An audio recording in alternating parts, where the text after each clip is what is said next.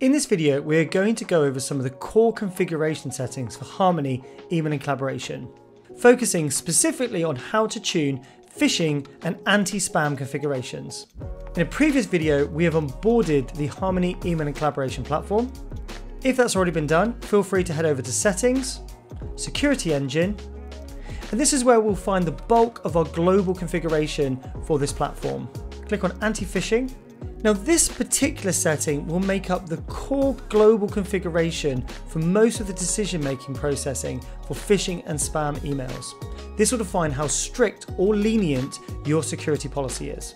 Setting the policy to high or highest will ensure that we only block emails where we have a very high level of confidence that the email is phishing or spam. This will allow more false positives through, as we have to be very confident before we block something. Setting it to low will ensure that we only block emails where we have a low confidence level, potentially having more false positives be blocked.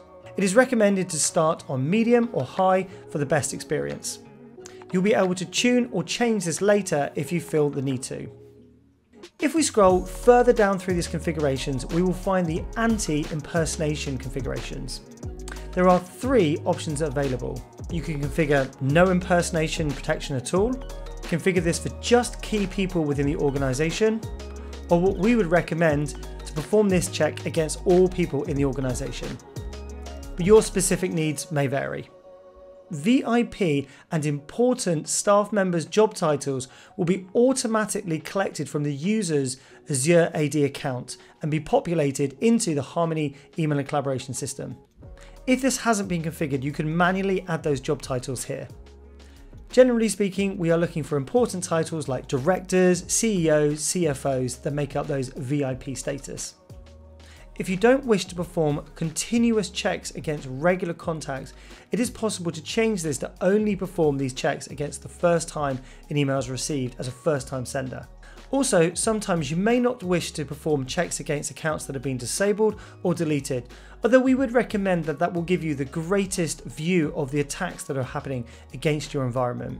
Now, a self-impersonation attack is when an attacker tries to send an email to you pretending to be you. It is not very likely that you're going to fall for that attack. Now we've made some changes to our system, let's have a look at some of the malicious emails that we have quarantined. One thing that pops up very often is emails that have poor DNS hygiene. Misconfigured DKIM, DMARC and SPF records can often be an indication that the email comes from a non-trusted source. Let's have a look at an example of when that happens. We can see here a list of the emails that have been quarantined. I select this email by clicking on the subject. In this example, we can see the email was blocked due to phishing.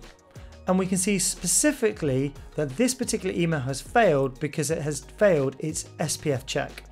If you head over to Settings, Anti-Phishing and scroll to the bottom, you can see here we can control how strict or lenient we wish to be if the SPF records haven't been 100% configured correctly for inbound emails. These default settings will be suitable for most organizations and you really shouldn't have to change them, but you may have specific needs. When we assess emails, we create what is called the sender's reputation, the frequency in which you communicate to a company or user within an organization will make up what is called the relationship strength. For every single email, we analyze that relationship. Again, if we head back to our configurations, sometimes we may get hit with a piece of spam or phishing that comes from a domain of a regular contact of ours, but is actually a fake domain. It is advised that if an email comes in that resembles a regular partner we do business with, that you put this through a spam and phishing workflow, giving it additional inspection and potentially even quarantining those emails. We also analyze the body of every email that comes in for suspicious text and images. Let's have a look at an example email. If we scroll to the bottom of this event and we select Show Email Body, you can see here that key paragraphs have been highlighted for you to explain what it was that we didn't like about that particular email.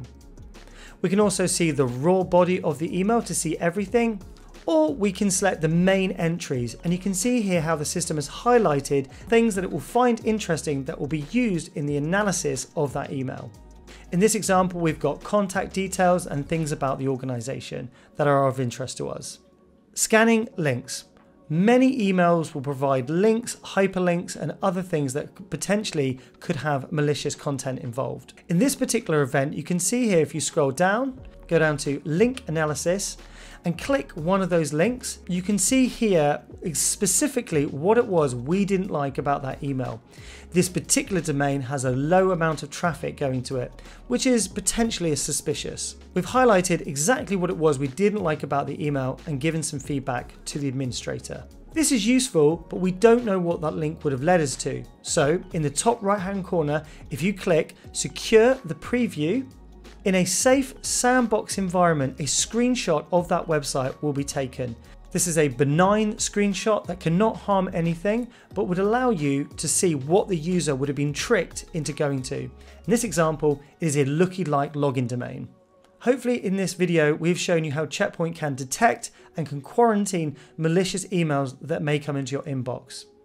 If you have any questions, please leave them in the comment section below or reach out to your Checkpoint representative. Thank you for watching.